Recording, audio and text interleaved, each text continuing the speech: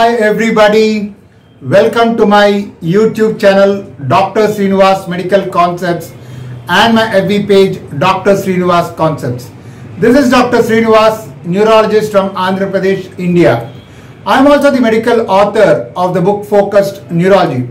Today we are going to talk about a very interesting topic, the categories of neurological diseases, the etiology made easy. We have so many categories of neurological disorders. When a person suffers from a neurological disorder, there are so many categories. So how to remember all these categories of neurological disorders so that we can efficiently make a diagnosis? There are so many categories, but to remember all the categories may be difficult. So we have a very interesting and good mnemonic, vitamin D, V-I-T-A-M-I-N-D, vitamin D. If we remember this mnemonic, vitamin D, we can almost remember all the categories of neurological disorders. So let's now see the mnemonic vitamin D, which is the etiology for almost all the categories of neurological disorders. The V stands for vascular. So any person, especially an older person, a senior citizen, presents with sudden onset of deficit, a sudden onset of deficit, we think it as a vascular cause, V.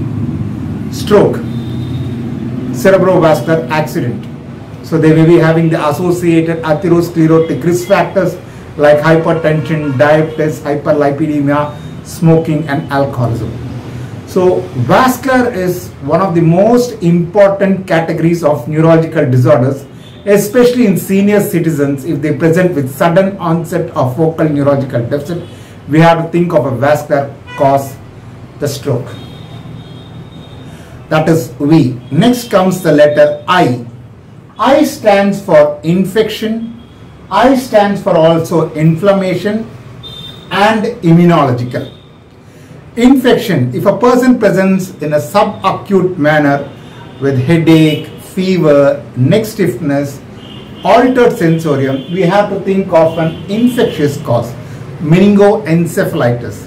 If it is associated with seizures and altered behavior, encephalitis, brain is also involved. If there's only head, fever and neck stiffness, we think of meningitis. Usually they occur together, then we call that as meningoencephalitis. So the second most important category is eye infections, the others being the inflammatory disorders and immunological disorders. So we have seen V, I. The next is T. T is for trauma. Most often there would be history of trauma forthcoming, but sometimes due to reasons best known to the patient or the patient's attendants, they may hide the reason of trauma. So we have to evaluate, we need to get a CT scan done, check out on whether there is any hematoma on the imaging. Clinically we look at the pupillary size, look at the asterixis. If there is an asterixis, it is more in favor of metabolic abnormality. If there is pupillary abnormality, it is traumatic. So whenever a person comes in an unconscious state with a dubious history of or a doubtful history of trauma, we should always look out on the pupillary size. If there is an asymmetry of pupil anisocoria, the hematoma is going and compressing the midbrain third now, the parasympathetic fibers get compressed. So one side the pupil is dilated, the other side pupil is normal, and then he is in for trouble, and therefore we have to take an emergent CT scan which may reveal extradural hematoma. Extradural hematoma is the hematoma which lies outside the dura, so it is well localized because the dura is a tough membrane, it will not allow the blood to slip or to seep, and it is usually because of an arterial rupture, middle meningeal arterial rupture, and therefore we have to take emergent measures, call neurosurgeon and take the hematoma out. Interestingly, they may present with lucid interval. Because of the trauma, there is momentary concussion and person loses consciousness, but soon he will regain consciousness. But then the hematoma, the blood vessel rupture, the blood starts leaking and it starts expanding so much so that it goes and compresses the RAS system, reticular activating system, or the arousal and activating system, and therefore the person loses consciousness again. So initially at the time of trauma he loses consciousness, but then again he regains consciousness, only to lose consciousness again because of the expansion of the hematoma going compressing the arousal system, reticular activating system. So this is known as lucid interval. If that kind of history is forthcoming, then it is extradural hematoma. Sometimes trauma can produce subdural hematoma, where there is a venous leak and the blood starts leaking under the dura, and therefore it extends from the frontal even till the occipital lobe, and it is one of the treatable cause of dementia. So any old person comes with history of injury or even without a history of injury, because even a trivial injury can rupture the vein and cause hematoma.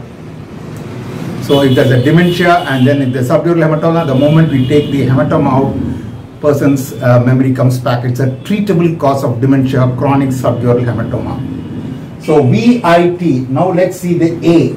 A is for alcoholism and other toxins. Alcoholism, there's a history of alcoholism. When there's a history of alcoholism, usually there will be cerebellar involvement. So alcohol is a toxin to cerebellum. Especially the vermis gets affected, they'll have gait impairment, they'll have truncal ataxia. Usually flocculonodular node is spared, or the vestibulocerebellum is spared, so they may not have much of eye findings, but they'll have severe gait ataxia. Cerebellum is involved. They'll have neuropathy also, so alcoholic neuropathy, and then they can have vitamin B1 deficiency, thiamine deficiency. They can present with Wernicke-Korsakoff psychosis. The characteristic finding of Korsakoff psychosis is confabulation. When they are asked to tell what has happened, they would tell it, but then they'll have lapses of memory. But then they would not agree that they have lapses of memory. They try to fill up the lapses of memory with false stories, what we call it as confabulation. Confabulation is very characteristic of Korsakoff psychosis. So we have seen VITA. Next is metabolic. Metabolic could be either inherited or acquired. Inherited, the grey matter can get affected or the white matter can get affected. If the grey matter gets affected, we have clinical findings suggestive of grey matter disorder like memory impairment and seizures. If white matter is affected, leukodystrophy, the pathways gets affected, the tracts gets affected, the cerebellum, optic nerve, posterior column or pyramidal tract. In acquired form, the metabolic disorder we see is the common disorder we see is vitamin B12 deficiency. So VITAM. Next comes I. I, lot of inborn, especially in children, there may be a lot of inborn errors of metabolism, congenital and genetic causes. So in a child especially we have to think of inborn errors of metabolism which causes the neurological impairment. Usually they present in the form of seizures. N. N is for nutritional as well as neoplasia. Nutrition, it could be B1 deficiency as we just discussed, Wernicke-Korsakoff psychosis. It could be B6 deficiency or B12 impairment causing subacute combined degeneration wherein the posterior column, pyramidal tract and the peripheral nerves get affected. It could be neoplastic. Neoplastic again it could be of two types when it affects the brain. Either it is a direct metastasis to the brain. In fact, the commonest cause of brain tumor is not the primary tumor but metastasis, especially the lung cancer. So when there is neoplasia, it could be a metastasis or paraneoplastic neurological syndrome, wherein the antibodies are produced and go and destroy the brain, especially the cerebellum. We see this commonly in lung cancer. So neoplasia can be because of direct metastasis and affecting the brain, or paraneoplastic neurological syndrome affecting the brain. And finally we have D, the demyelination and degenerative. Demyelination again could be central, and the central myelination is caused by oligodendrocyte. So if that gets affected, there is a central demyelination. The classic disorder is multiple sclerosis, where the central nervous system gets affected. The optic nerve gets affected because optic nerve is an extension of central nervous system. It is not peripheral nervous system.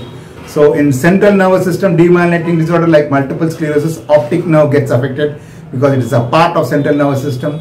They have cerebellar involvement, they have pyramidal tract involvement, posterior column involvement, but spinothalamic generally is not affected because spinothalamic tract is least myelinated. And we have the acquired form, the Guillain-Barré syndrome and acquired demyelinative neuropathy. A very interesting and important distinguishing feature between the demyelinating neuropathy and axonal neuropathy is that demyelinating neuropathy is length independent. Both the proximal and distal parts almost get equally affected. So they'll have a global loss of deep tendon reflexes, global weakness. Unlike axonal neuropathy like diabetes, where they have distal parts getting more affected than the proximal parts because it's a length dependent neuropathy. Whereas a demyelinative neuropathy is a length independent neuropathy. The classic example is Guillain-Barré syndrome, where there's global involvement of deep tendon reflexes and global involvement of weakness. So almost all the categories of neurological disorders, all the disorders which affect the nervous system will fit into one of these major groups.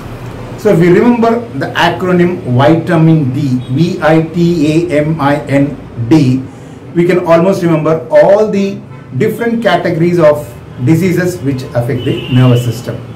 I hope you have enjoyed listening to my lecture. If you have any suggestions or comments, kindly post on to my YouTube channel. But please like and subscribe my YouTube channel, Dr. Sreenivas Medical Concepts, and my FB page, Dr. Sreenivas Concepts. Thank you. Bye.